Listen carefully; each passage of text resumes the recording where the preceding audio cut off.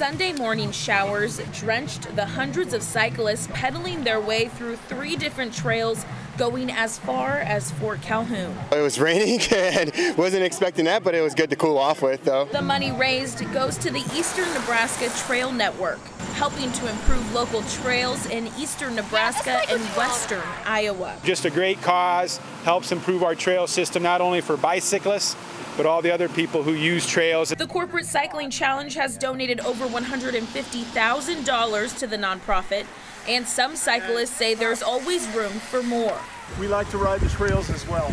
Yeah, the trails definitely need all the money they can get for maintenance, upkeep, and so forth. In fact, I think we need more trails. We need more visibility for riders. The business community coming together after the 9-to-5 work week and pedaling as a team to cross the finish line.